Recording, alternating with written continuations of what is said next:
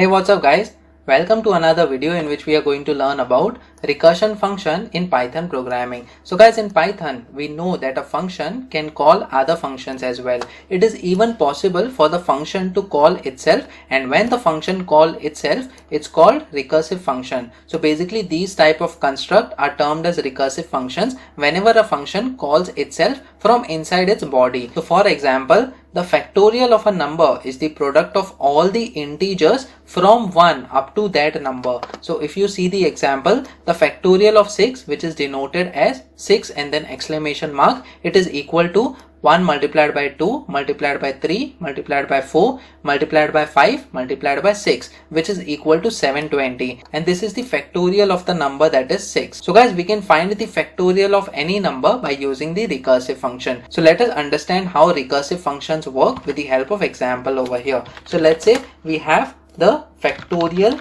function in this case. So factorial is the name, and then let's say if we provide the variable name as x over here. So what we will do is we will simply have to provide the condition over here, that is if x is equal to 1, we have to return 1 in this case. So guys, always remember that whenever we are having the recursive function, we need to have the end point. We need to have a limit on which we need to return some basic number over here. So this is the limit in this case, that is when the value of x is equal to 1, that is at the lowest level, the function needs to return the value which is 1. And then if it is not 1, then we can call that function once again. Now how do we call that function? We simply use the x value, that is the current x value, and then we multiply that number with the factorial of x minus 1. So this time we provide x minus 1 in this case. And one more thing that we can do in order to return this result is we can have the return keyword. So guys, we will understand this function in detail now, before which we will just call this function over here, that is factorial,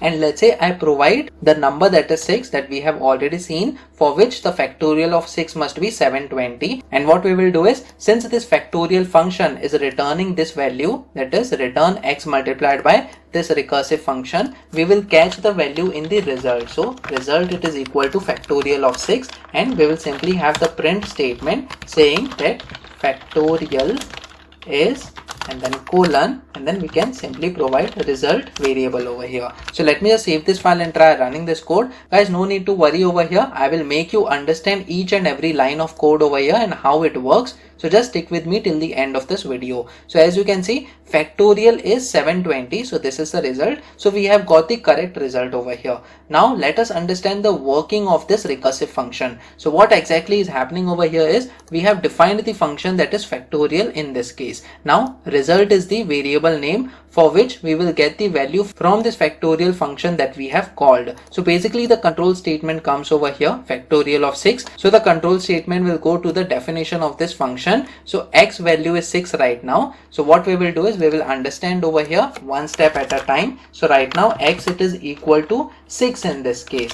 So is x value equal to 1? No, in this case. So the control flow will come over here and it will check this expression, that is x multiplied by factorial of x minus 1. So this expression we will put over here, that is 6, which is the value of x multiplied by factorial of x minus 1. So x value is 6, so x minus 1 will be equal to 5 in this case. Now what will happen is, now factorial of 5 is being called over here. So what is the factorial of 5? The control flow will go back again to this function, and that is why we call it as recursive, because from the body of this function we are calling the function itself. Now this time x value is 5. So is x equal to 1? No, in this case. So this time again this expression will be called. So x value will be 5 in this case, and multiplied by factorial of x minus 1, which will be 4. So again next time what will happen is 5 multiplied by factorial of 4 will be called. Now what is the factorial of 4? So again the control flow will come over here. It will check whether x is equal to 1. No, in this case. So again this expression will be computed. So this time it will be x is equal to 4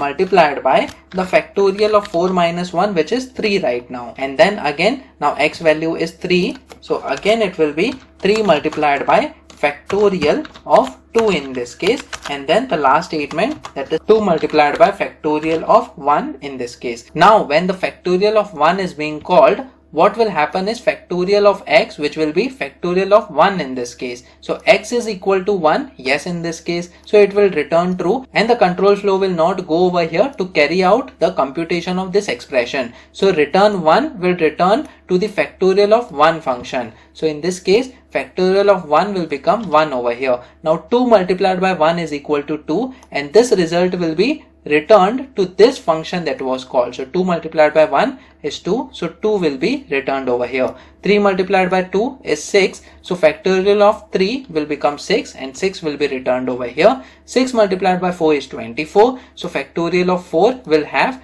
24 as the result, and then 24 multiplied by 5, which is equal to 120, and that value will be returned to this function call, that is 120, and then 120 multiplied by 6 will be 720, which is the last expression that was computed, and that is what we will get over here. That is, the result will be 720 in this case, and that is what we got, 720 over here. Now guys, similarly we have seen that the factorial of 4 is equal to 24. So this result we can get simply by calling the factorial function with the value 4 as the argument. So let me just save this file and try running this code.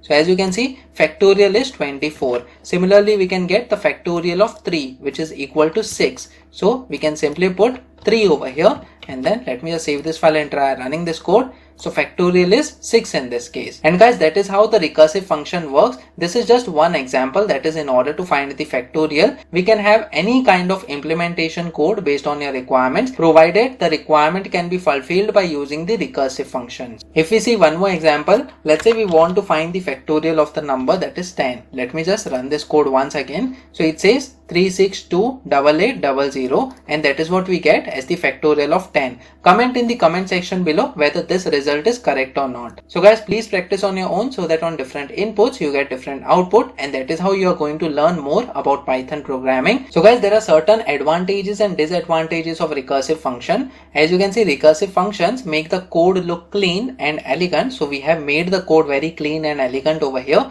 A complex task can be broken down into simpler sub-problems using recursion. So we can have any number, that is 100 or 200, and get the factorial of that number just by using these lines of code over here. And then sequence generation is easier with recursion than using some nested iteration. Now what are the disadvantages? Sometimes the logic behind recursion is hard to follow through. So basically, as you have seen, as I have told you, that there must be some endpoint that you need to provide. So basically this is the endpoint in this factorial function. Based on your requirements, there must be some endpoint up to which you need to restrict the call of the function from its body itself. So that condition you need to identify based on the requirement. And recursive calls are expensive, they are inefficient as they take up a lot of memory and time, and the recursive functions are hard to debug. So guys, basically these are certain disadvantages. So it depends on your requirements what exactly you want to implement, and accordingly you can use the recursive functions. Please make sure that you like this video so that it reaches to more people,